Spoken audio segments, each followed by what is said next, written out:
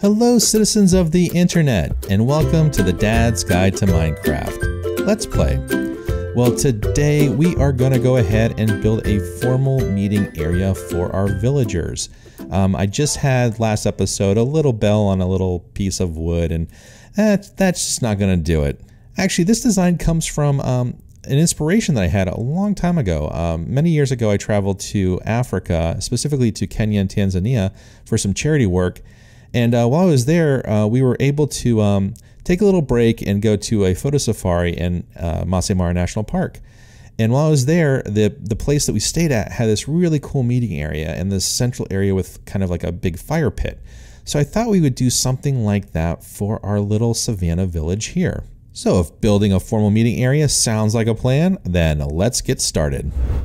Okay, let's take a look at the materials we'll need for this build. There's not very many, so this won't take long. We have 33 acacia logs, 24 polished andesite blocks, 24 polished andesite stairs, 25 cobblestone blocks, 4 cobblestone slabs, 28 cobblestone walls, 60 spruce slabs, 16 spruce planks, 40 spruce stairs, 8 acacia fence gates, 8 acacia fences, 5 lanterns, 2 campfires, and a bell. So we're going to start by just grabbing the materials we'll need for the base of this, which right now it's going to be the cobblestone, the slabs, and we'll grab the andesite stairs, put our food up here, and our acacia logs. So the first thing we're going to do is mark off where the center of this little section is, where we want to be the center of our village. Oh, hello, little dude. Let's just say that it's about, I mean, it's not perfect. It's not a perfect circle. We'll just say it's about right there.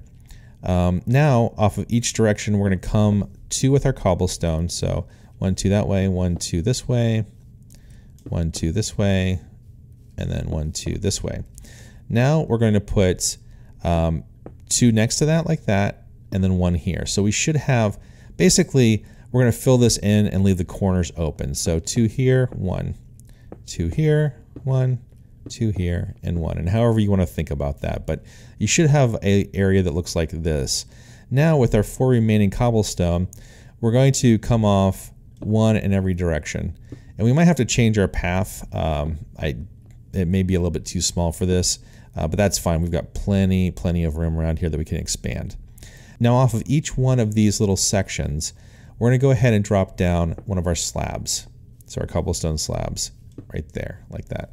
And this is just to help us get the idea of what the design is going to look like when we start putting some of the other blocks in. We're going to switch over to our polished andesite blocks and put them down next to each one of these cobblestone blocks. So 1 there, 1 here. We'll just work our way around like this. There. Once we have that done, we'll fill in each of these gaps like that with another polished andesite block. There. Okay, now the next thing that we're going to do is fill in this remaining area here. Hello, little man. So we're going to keep with the polished andesite blocks. So we have a section that looks like this. Okay, and we'll do that around each corner.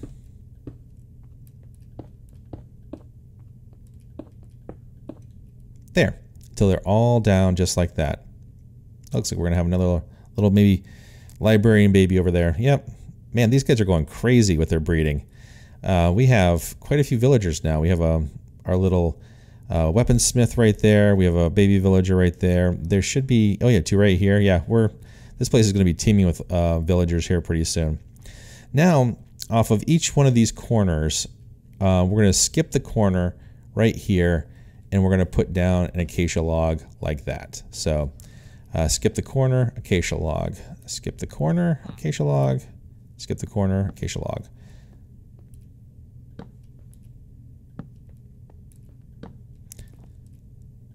There. And that's the where all the acacia logs structure is going to go up. Now we can switch over to our polished andesite stairs, and then off of each one of these logs, we're going to put andesite stairs that come off in every available direction. So around each one like this.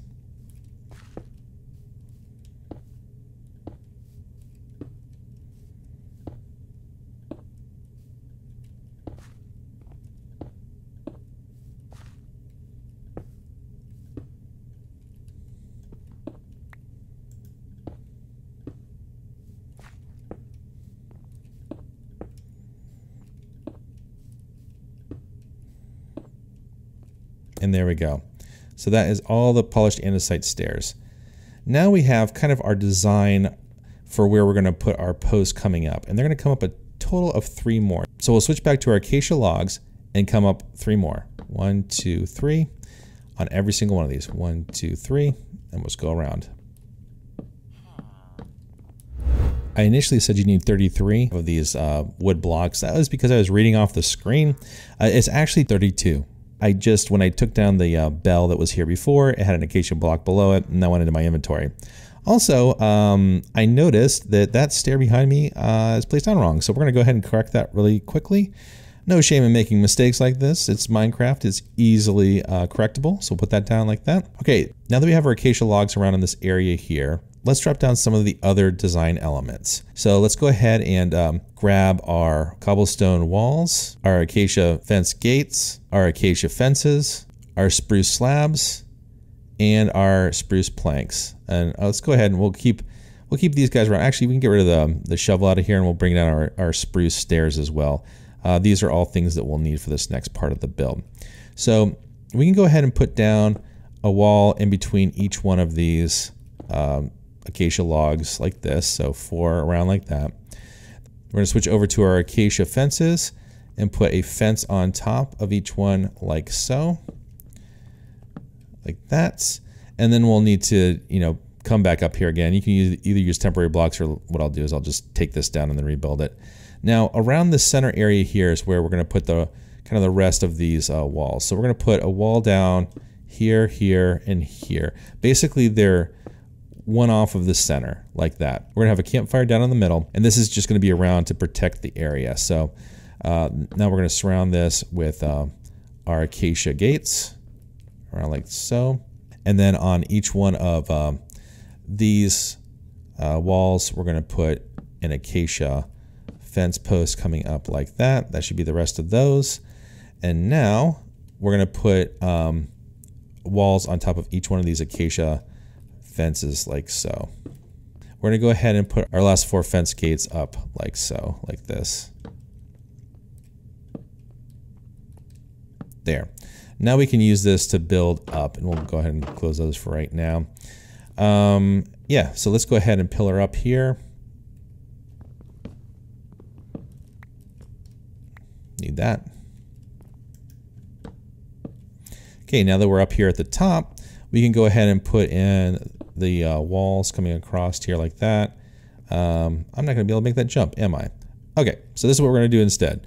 So while we have that one up there like that, let's switch over to our slabs, and we can do this at the same time. So coming off the front, we're going to put down upper slabs, which is just the slab that's on the top part of the block. And we're just going to trace around the exterior like this. And then we'll drop the walls down as we work our way around up here with our slabs.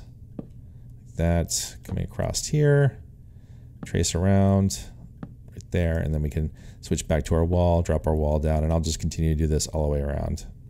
Okay, now that we have the whole area around the outside done, let's do the next level up. So once again, with our slabs, we'll start right here, and we're just going to come across whatever side you're on until you cover up each area, and then put one down like that, and then one here, and then one here. So you should have a nice zigzag kind of formation at the top of this gazebo. So come off like this, show you again, right there and right there, and then across the front.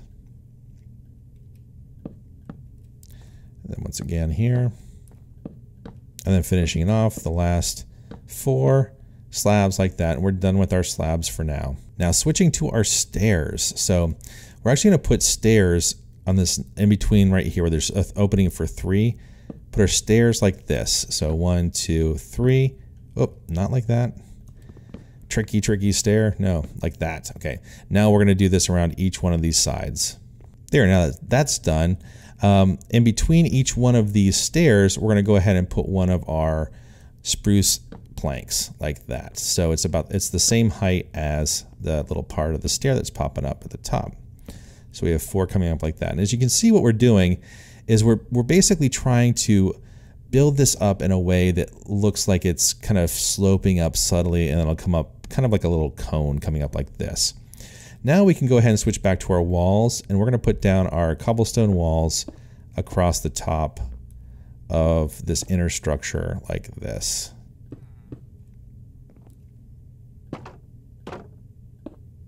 There we go.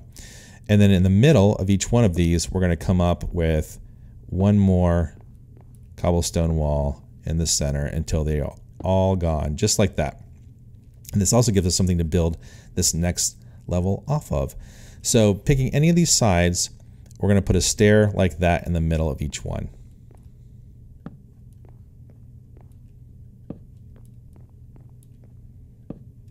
There. Then facing into each corner, we're going to put a stair like that. So into each corner, a stair like this. And then finally right here and right here. Then you guessed it, in the middle right here again, we're going to do another one of our planks. So coming across the top like this. There we go. Now let's go ahead and on top of each one of these walls, we're going to put one more of our spruce planks like this. And then we're going to go ahead and put down one more around the top like this. There we go. Now let's grab our campfire and we're going to put these down right here against that plank. And that'll be enough to send the smoke up high enough. Then we can switch back to our stairs and come up with the stairs coming around each side like this.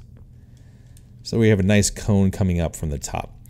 Now let's drop down here and we can come into the inside. So there's our little cone-shaped chimney coming up like that. And now that we're down here, there's a couple things we want to do. We want to put upside down stairs along the inside of the ceiling like this. So we're coming around. Oh, not right there. Grab that one. Did not want to do that. Okay, right there like that. And then coming around this way. It gets a little tight to move around when you're looking up, having the wall back here. Like that. And finally like that. Is that the last one? I think so. Now, this is optional. So the reason I left this one open, you don't have to do this. But if you want to have a decoration in here, you can put a lantern. That's why I have the 5 lanterns. Or you can have these 4 upside down stairs. So you can put upside down stair like that and it just kind of finishes it off.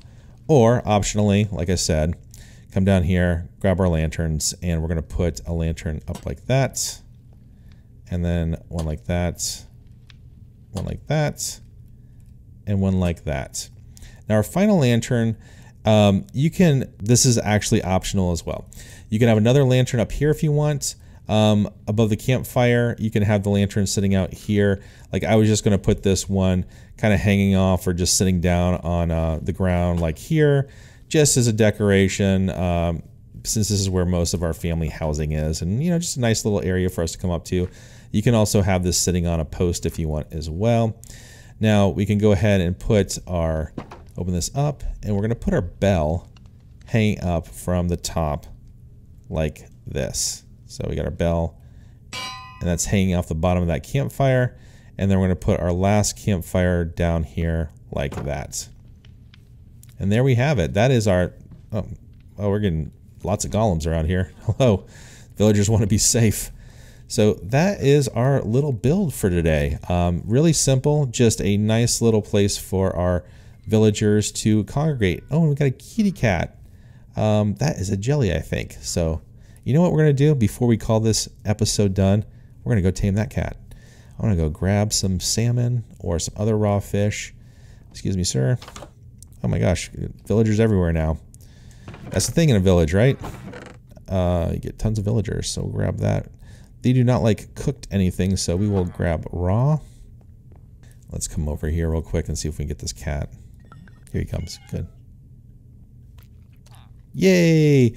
We got a jelly. We got a jelly. It's a fun day. Hi, kid. All right. Oh, open hand. There we go. Come on, kitty. Let's go this way. Oh, we got another cat too. Oh my goodness. Let's see if we can get this cat over here too. And somebody's going to have to give me a name for this cat.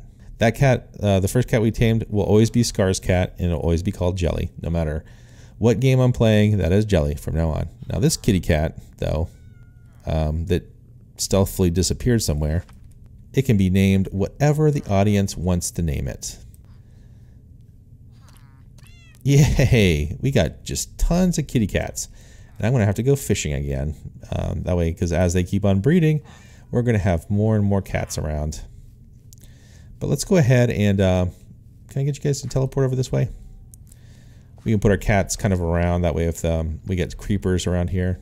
Oh, they are not coming nearby. They are just sticking over there. Just like a real life cat. It does not do what you expect it to do. And that brings us to the end of today's video. If you've enjoyed seeing this build of this little town meeting center for the Savannah Village, then please leave a like. Click that subscribe button and smash that notification bell so you don't miss an upcoming episode. I'm going to continue to work on this village, and I think in the upcoming episodes we're going to do a cartographer house. We're going to do, oh, hello teleporting cats. That was really creepy and weird, but enjoyable. Can I say that was enjoyable too? Cartographer house. We are going to do, let's see, what else do we have that we're going to do? Oh, I was going to do an archery range for our Fletcher and a fishing kind of cabin for our fishermen. So until next time, this has been Dad's Guide. Bye for now.